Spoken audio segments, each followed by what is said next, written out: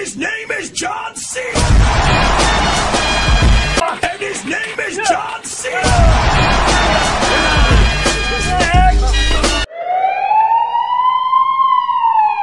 That the Undertaker was able to kick out. Oh, what a shot. 6 superstars started this match, 5 are left. Big Daddy V's been eliminated. MVP, no! The Kali Vice Grip. The Kali Vice Grip, which has felt Batista before. हम लोग भी बनाएंगे B-Boys का जैसे video. चलो आप लोग को भी दिखाएगा हम लोग कहाँ पे बनाएगा और कैसे बनाएगा बोलो।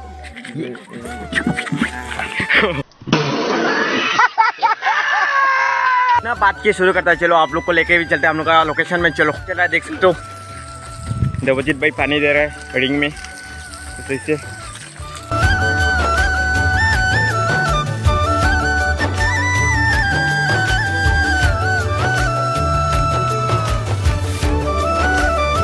His name is John Cena.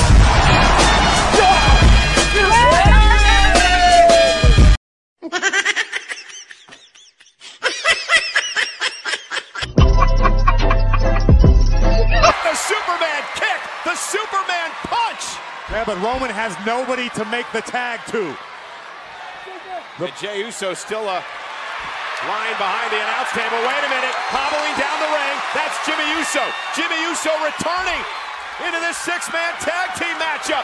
Tag made by Roman. Jimmy Uso's now legal. And here comes Jimmy Uso. On one good wheel, adrenaline can make you do amazing things. Samoa drop. Jimmy Uso visibly shaken in a great deal of pain, but still bringing the fight to Corbin. And then Corbin now driven into our announce table. Jimmy Uso, one-man wrecking crew at the moment. Robert Roode gets taken out. A right hand to Ziggler. Jimmy Uso all the way up top. Cross body, lateral press on Robert Roode. Hook of the leg and King Corbin breaking things up. And what a match to kick off Friday Night SmackDown here tonight. Corbin looking for end of days. Jimmy Uso escapes. Superman punch. There are bodies everywhere. It is bedlam here on Friday Night SmackDown, and we're just getting started. And now Reigns pursuing King Corbin with a right hand outside the ring, and now drives Corbin over the barricade and into the WWE Universe. And much like we'll see, Falls Count Anywhere at Minute Maid Park at the Rumble on Sunday. Reigns and Baron Corbin gonna rumble with the WWE fans here on SmackDown tonight. Like an appetizer before the main course, Falls Count Anywhere. This is all perfectly legal this Sunday at the Royal Rumble.